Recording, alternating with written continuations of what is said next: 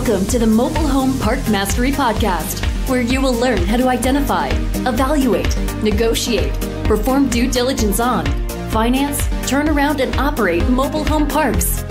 And now, here is your host, the fifth largest mobile home park owner in the United States, Frank Rolfe. In the 1954 film The Long, Long Trailer, starring Lucille Ball and Desi Arnaz, there's a quote that says, "What good is a trailerite if not to help out another trailerite?" And then 50 years later, there was the t-shirt that said, "Mess with me and you mess with the whole trailer park." This is Frank Rolfe, the Mobile Home Park Mastery Podcast. We're going to try and unlock the history and the reasons behind the very strong sense of community that mobile home park residents all share. Now, what causes them to have such a strong bond? Well, the first thing would be the high density of the mobile home park. A typical single-family lot in the U.S. is 14,000 square feet, while the largest mobile home park lot is only 5,000 square feet.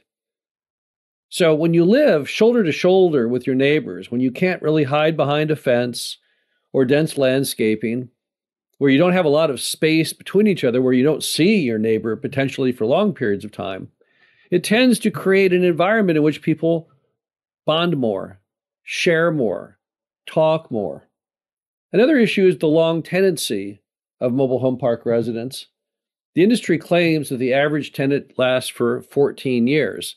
I don't know if that's really based on science or if that's just based on personal opinion, but it's very clear if you look at the homes and the ages of the homes in most mobile home parks, many of those homes have been there for 20, 30, 40, even 50 years. And so we have to assume that some of the residents we see coming out of those homes may be the first or only the second owner. So it would appear that they do stay in the property for a very long period of time. And when you have that kind of lengthy tenancy, people just get to know each other better. It makes logical sense. In apartments, which are so transitory that people come and go, I think the average apartment occupancy is only about a year. In mobile home parks, they have somewhere between 10 and 20 times that length of time to learn each other's names, to learn each other's interests and hobbies. It's kind of like living in a big, small town. So that's another reason why you have very strong bonds, is everyone gets to know each other really, really well.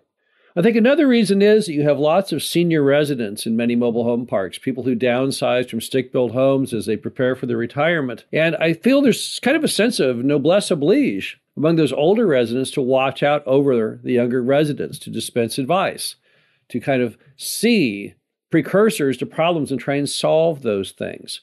And I think that also aids in creating that sense of community. Another reason would be, I think, that many people who live in mobile home parks are not that very aggressive type A personality, where everyone competes with each other, trying to outdo the Joneses, trying to do the best they can be. And instead, since they're not type A and they're not that competitive, they're more easygoing and laid back. And they tend to listen to each other more and spend time with each other and not really compete. You don't sense there's a whole lot of outdoing the Joneses in most mobile home parks. Also, there's very fragile economics among many of the residents, which creates the necessity for them to create their own support network. Now, my partner Dave used to live in some of his early parks. He'd buy a park and he'd move into it while doing the turnaround. And he noted that many of the things that we all see today as very important nonprofit items, such as ride sharing and Meals on Wheels, those existed in mobile home parks long before anyone had those ideas.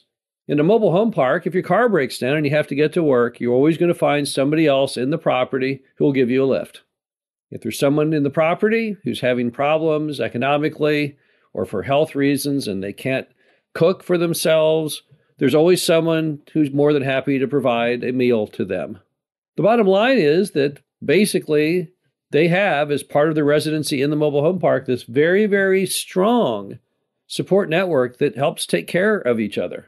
And that is a very, very big asset, maybe one of the strongest amenities mobile home parks have. So that being the case, if we all agree that sense of community is a huge asset to mobile home parks, such a huge asset that Time magazine wrote an article a few years ago titled "The Home of the Future," and it raved about the fact that mobile home parks, it said, were, quote, gated communities for the less affluent. So how can we, as park owners, help foster and promote those things that create that sense of community? Well, The first thing we can do is try and get residents to know each other even better. And one way you can do that is to do a annual spring cleanup. It's an event in which you bring in a roll-off dumpster and you let everyone know the date you're going to do it, and you try and foster a sense among the residents that, hey, let's all pitch in together and make this property the best it can be.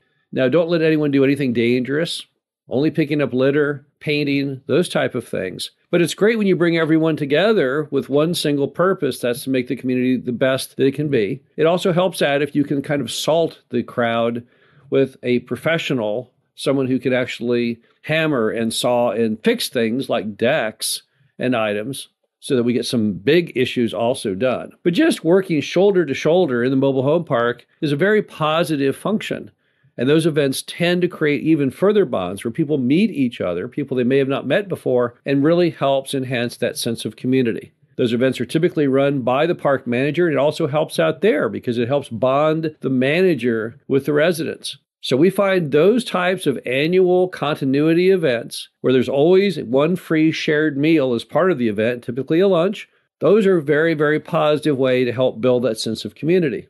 Another item we like to do is having blessing boxes. A blessing box is a very inexpensive amenity. You can buy them for maybe $500. They come in a wood and a metal variety. And it's basically a box that's not locked. It's open to the public. And those boxes contain one of typically two items. The residents kind of create these blessing boxes based on what interests them and what they feel is needed. Some end up being filled with books, with the concept being if you want to read a book, you can take one out free. And if you want to put it back, you can. Or if you want to put another book that you may have back in there that you've already read, you can do that too. That's one type of blessing box we have in many of our communities. Another is one filled with food. Basically, typically canned goods, but you'll also see things such as pasta noodles and such in the blessing box. The idea being, if you're short on funds and you need a meal, you can always get one at the blessing box. It's always there. It's people just sharing goodwill, sharing their own good fortune and having an abundance of food and placing it in the box. There's no limitations on it. It's always unlocked. And you'll note that normally in that blessing box, although the food does come and go, they stay completely stocked. So there's always people putting food in at the rate of speed that people are taking food out. And so it's just always there. It's a very strong support item that people know is there. Another thing we like to do is to build amenities that bring people together. Now, mobile home park amenities have changed dramatically over the years. Back in the good old days, back in the 50s and 60s when most parks were built, of course, the big amenities were things like swimming pools. But no one really uses those, and they didn't really use them even back then. A study showed back in the 1990s that the average mobile home park swimming pool was used by only 10% of the population of the park, and I think that's probably pretty accurate. I once had an office in one of our parks that looked out on the pool, and I noted that it was rarely utilized, and it was the same people there every time. So what kind of amenity can you do that people actually use a lot in a modern America? And we find it's really just that very, very simple item of some picnic tables and some outdoor charcoal grills.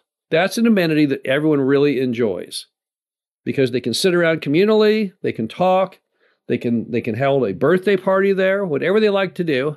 It's in the outdoors, so it doesn't cost the park owner anything to heat or cool, and it's something that gets utilized constantly. If you go into most mobile home parks, you will find an area like that where you have picnic tables and grills are pretty much used throughout the day, virtually almost every day. Now, if you can spare the money, you can even build a pavilion top over it, which makes it possible to be there even in the rain. It also extends the season when it's summer and the glaring sun. It provides shade. But the bottom line is, any amenity you can do that brings people together is a positive. In other situations, we've taken rooms in clubhouses that are not really utilized and made those into libraries. You'd be shocked what you can get from the library system in your city for no charge to create library spaces. They'll provide the shelves, they'll provide the books.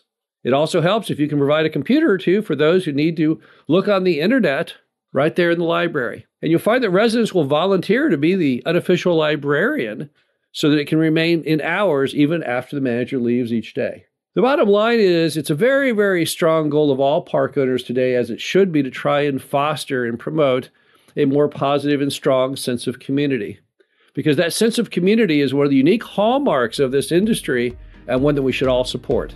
This is Frank Rolfe, the Mobile Home Park Mastery Podcast. Hope you enjoyed this. Talk to you again soon.